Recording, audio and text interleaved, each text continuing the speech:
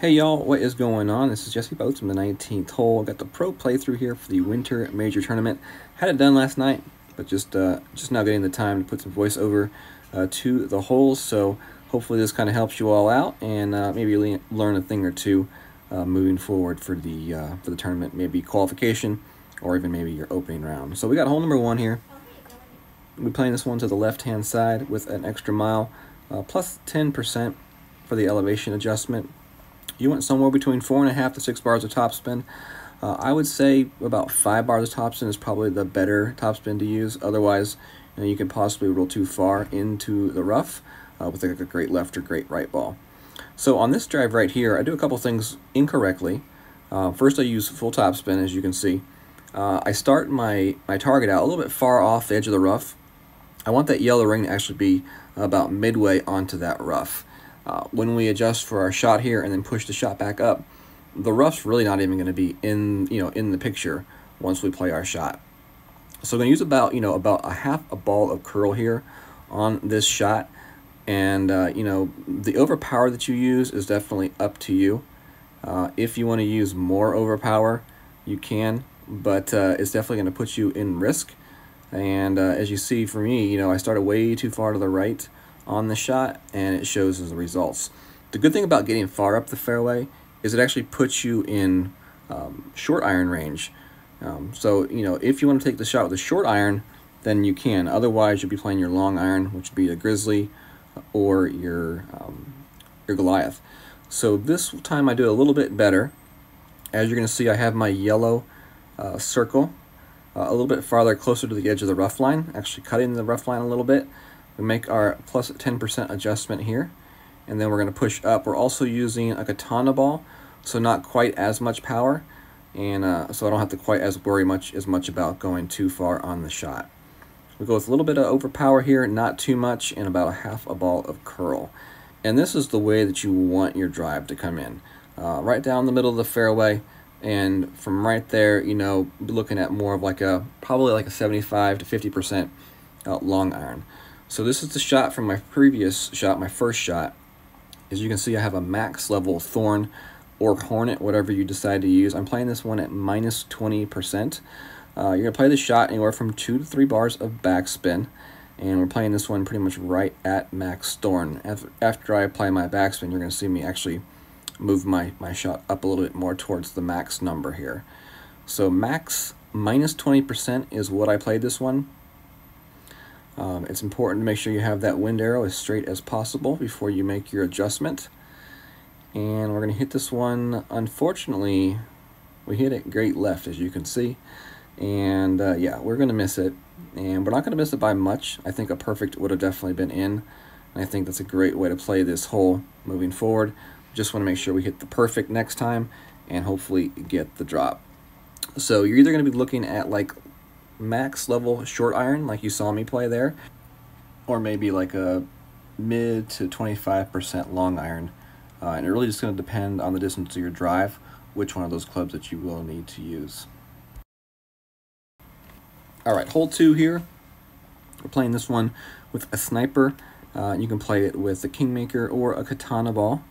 We're playing it with the Kingmaker here in this example. About 2.8 bars of backspin, max right spin on this shot. We're playing the rough bump. It's kind of like a little bit of a, funnel right there, as you can see. Now, with the right to left headwind, I'm going to play this shot kind of right of the pin. So I set my shot up right of the pin here. We're playing plus 15% here. Or no, plus 20% here, mid adjustment with a level 9 or 10 sniper. If you have a lower sniper, like a level 8, then you play a plus 25%. It is a mid adjustment. As you see, it bounces pretty much right where we had it, and we came really close to dropping it. Maybe a little bit more of an offset, or possibly, my pull may have been a little bit off. It's hard to tell which of those two it could have been, but it's definitely a really good way to play this shot, and it's going to give you a really good chance to get the ace. Hole number 3 here, par 5. We're playing this one plus 10%. I'm going to be playing this one straight up the middle. I'm going with a Titan ball here. This would definitely be a hole where you could use a berserker ball and get even farther up the fairway on your second shot. But I think, with the clubs I have here, a Titan ball will be sufficient. I'm using an extra mile. You can really use whatever driver you want on this shot. It's going to work. Extra mile, APOC, Thor, all of those will work. Plus 10%. I'm using a little bit of left curl to kind of push this shot farther away from that right rough edge. Because if you are too close to that rough edge and you hit that hill, the ball does have a tendency to kind of roll back towards the rough. So definitely that's why I put a little bit of curl on that shot. So for the second shot here, you could play with a Horizon or Big Dog. If you want to play the Horizon, I would suggest going with the Berserker. As you see with the Big Dog and the Titan ball, I have just enough room to really make this shot work, but it's going to require full overpower. So if you're comfortable with full overpower shots, then the Titan's okay. Otherwise, then you may want to start thinking about like a Power 4 or even like a Power 5 ball for this shot. We hit this one great right, but we're still going to come in nicely, and we roll pretty far up this fairway, and it's going to put ourselves in position for either max short or min long iron. So let's see what we have here. Or actually, it's a min short iron, my bad. So we got a min short iron here. I'm going to land this one right off the edge of the fringe here. What we're going to do is we're going to add our backspin to the shot. We're going to be playing this shot at minus 10%. The second shot was played at plus 10%. This third shot is played at minus 10%. We make our adjustment here with the Hornet. You can use the Hornet or a Thorn. I just so happen to have a Hornet in my bag. We hit this one perfect. It comes in very nicely, and it's going to roll in and drop dead center of the cup for the eagle. So playing that shot, somewhere between 2 to 3 bars of backspin, and just make sure you have that club percentage adjusted correctly. I played that one right at min, so that was a really easy adjustment to figure out. Alright, hole number 4, our next par 3 is up. We're going to be playing this one with a Goliath. You can use a Quasar or a Katana ball. And we're going to play about 2.5 bars of left spin and about 3/4 of a bar of top spin. So what we're really doing here is we're looking at our second bounce. Depending on what level Goliath you have, your rings will be different. So it's hard to really kind of give you aim this ring at this location. You're really looking at that second bounce and third bounce. For me, I want my second bounce to be, right there around the edge of the fringe fairway line, and we want it to be pointed towards the hole. So 0.75 top, 2.5 left. As you see, I had my adjustment wrong, but we get it corrected here. And as you see, that ball guide is much better pointed towards the hole now. So as you can see, we have our ball guide aimed right off the right edge of the hole. We're going to make our adjustment here, plus 10%. Max adjustment for this shot with the Goliath. And let's see how this one hits. Perfect shot. It's going to bounce nicely towards the hole, and as you're going to see, it's going to come in just to the right edge of the hole. So on the next attempt, we're going to play it more directly pointed at the hole, and see if maybe that small adjustment will be the difference. Everything else is going to be the same. 2.5 left, 0.75 topspin. We're playing this one with a Katana ball this time. And we're going with the same spin adjustments. The only thing different we're going to do is we're going to aim this one, more at the hole this time. With that second bounce right there on the edge of the fairway fringe area. Plus 10% max with the adjustment here. And let's see how this one comes in after our minor tweak. Perfect shot. Let's see, it comes in, looks like it'd be just left of the hole. So, it's right there. I think if we continue playing that shot and keep working at it, we'll definitely get the drop. Alright, hole number 5 is next. This one is a par 4. We're going to be playing this one to the right side. We're going to be trying to set up the rough bump here in the Pro. You can always play it to the left side and then play a long iron wood shot at the hole. I think the rough bump though to the right is going to be your best chance at dropping this shot though for the eagle. And the way we're going to play it is about 4.5 topspin, max right spin. We're playing plus 10% here on this shot. You do want a katana or kingmaker ball because you do want that side spin 3 category on the shot. About a half ball of curl, and as you can see, this one's going to come in pretty nice. And it's going to set us up for our long iron shot, either with your Goliath or your Grizzly, and that would be the club that you will use. So for the second shot here, we're playing 0%, and we're playing with about 3.5 bars of top spin, 2 bars of right spin, and for this shot here, it was at 365. I'm going to be playing this one. Right about mid distance on the shot. It may have been, a little bit under mid, but I played it at mid. So 3.5 topspin, 2 right spin. We want that ball guide going towards the hole. I'm going to add a little bit more topspin just to try to give it a little bit extra bump there. So we ended up with 4 top, 2 right. This is with the Goliath. And you could also use your Grizzly if you have your Grizzly leveled up as well. So 0% on the elevation. We hit this one perfect. Let's see how it comes in. It's got a nice little bounce there and the roll. And it's still going to come up a little bit short. As you can see, that slight headwind just got us. So we need a little bit more through the hole to try to get that drop. But definitely, something that I think can be tweaked a little bit and give us a really good chance to drop the shot. Hole 6 is next here. We'll be playing this one to the right side. We're going to be playing an extra mile curl shot here. Kind of like you saw me play in my rookie playthrough last week when I was kind of just playing the Tour 5 holes. I played this shot, and we're going to play it the same way this time. And I think with this wind, we'll still be able to play this one even with an extra mile. I think we'll have just enough curl to make this happen. So we're going to put the orange ring there on the edge of the rough line. We're going to go with 6 top and then as much left spin as we can get. We're going to be making our adjustment. We push up plus 10%, and then we're going to use about almost 1 ball of curl to the left. We hit great right, so we're going to see if this is a great right proof shot, and I think it is. Looks like it's going to be still nicely up the fairway and putting us in position for our second shot, trying to get to that green, just trying to get ourselves into position for an eagle on this very tough par 5.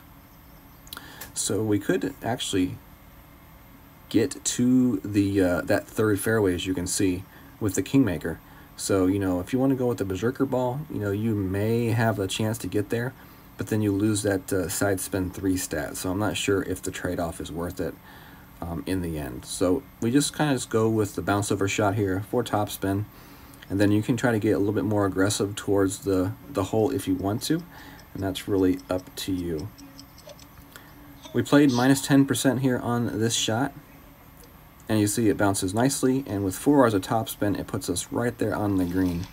Very easy putt for an easy eagle. So depending on how aggressive you want to get with that shot, you can try to go more directly at the hole and maybe get that drop for the albatross. But I don't think it's going to be a shot that a lot of people are getting in the pro. So, if you so happen to get it, definitely awesome, kudos to you. And you definitely probably picked up a stroke on the whole field. All right, we got hole number 7 is next. And we're going to be playing this one for the rough bump. So that means we'll be playing the quarterback and the sniper. Be playing this one with the katana ball. And be playing this one to the right-hand side at plus 20% for the elevation. We're going with at least 4 bars of backspin, and then we just want to play with the ball guide kind of just going over the edge of that rough line here. So as you can see, we can play this one right at max adjustment with our quarterback. Really can play it at mid or max, and it looks like make the shot. And as I choose to play it at mid. So we'll make our mid adjustment here for our quarterback. And trying to set ourselves up for the rough bump. Perfect shot. So we hit that one perfect. You're going to see it comes in, bounces on the fairway, over the rough, and then stops on the fairway. So from here, we're going to have a chance to play our sniper. Now, you're going to see two things in this next shot. I'm going to freeze frame it right before I make my adjustment so you can see where it's supposed to land. And then I'm going to freeze frame it where it does land. This will be playing at 25% with this shot. And I want you to see that in the end, I actually ended up over adjusting the shot. So instead of 25%, I think it's more of a 20% shot, especially with the Sniper 9 or the Sniper 10. So about one backspin, a couple bars of right spin, and just want to aim this one at the hole. I aim this one off the right edge of the hole, just for that right to left tailwind push. We make our adjustment here. And as you're going to see, it's going to freeze frame here when it actually gets to the landing point, so you can see where it lands. And we actually landed farther to the right compared to where we aimed our shot. And as a result, you know, of that over adjustment, we're going to miss to the right of the hole. So instead of plus 25%, play plus 20% there on that shot. All right, so we are going to have hole number 8 next, which is a par 3. And for this shot here, we're going to be playing about 4.5 backspin, 3.5 spin to the left. We're playing a plus 20% mid adjustment for the shot. And this will be for hole number 8. Our third and final par 3. And, you know, this is another difficult par 3. But hopefully, you know, it's one that we can figure out and get the drop on it. So like I said, plus 20% mid distance and 4.5 backspin, 3.5 left spin. So the two aim points we're looking at here is our blue ring on the left hand side, just barely touching the rough, or right there at the rough line, and then our blue ring on the right side, about 2/3 of our rough, our blue ring into the rough. So 4.5 back, 3.5 left. You see a pretty severe offset right there. That second bounce was kind of at the top edge of a dark green square. And we're going to just hope for this wind push, this strong left to right side wind to get us back in line with the hole. It bounces pretty much where we aimed it, so that's a good sight to see. And we got a decent roll, actually. Maybe just like a tad too much backspin on that shot, otherwise it would have been close to dropping. Alright, last and final hole, hole number 9. We'll be playing this one with plus 10% off the tee box. And, you know, the club that you use here, you know, you can use, you know, the Thor, the APOC, the Extra Mile, the Big Topper. I like the Big Topper. I think it just gives me a lot of good distance on the roll. So what we're going to do is we're playing our orange ring right there at the edge of the rough line, just to give ourselves a little bit of a buffer there, plus 10% here. And I think we played this one at mid adjustment pretty much, either mid or max. Definitely check out the distance of your club before you make that decision. Hit that one perfect. It's going to come in, bounce, plenty of room on the bounce as you can see, and it's going to roll up this fairway quite a good distance. The good thing about that is it's going to put us in position for a very easy second shot toward the green. Now for the second shot toward the green, you can play this one with the Horizon or Big Topper. You could even play this one with the Sniper. If you could get up that fairway a little bit more, then you could definitely have a sniper shot directly to that next fairway, and then using that ball guide go towards the hole. I think in the end, this is going to be more of a, you know, play your shot correctly and just get yourself in position for that eagle. This is, I don't think, is going to be an albatross hole. So definitely, you know, don't try to do something too much, you know, and end up hurting yourself with a, you know, an eagle chip out of the rough or an eagle chip from like way back in the fairway. You want to get up there near the screen, make sure you get that eagle chip in for your shot. So as you can see, it rolls up there really nicely next to the green, and that's going to give us a very short little wedge chip for our eagle. We got our end bringer in here, So this is one of those ones where you just kind of straighten out that ball guide and play your shot. As you see, you have a really nice kind of right to left tail end, so there's not going to be too much movement on this shot. Just try to hit it perfect and drop it, get your eagle, and call it the day. Appreciate y'all being here for this pro playthrough. Hopefully you all learned a thing or two in this video. If you have some comments as far as maybe other ways to play these holes, definitely leave that information in the comment section of the video. I'm sure the community will be very appreciative of any kind of information that we can get. This is a brand new course, so this is new to everybody, and we're kind of just learning as we go. All right, y'all, take care. Have a great day. God bless.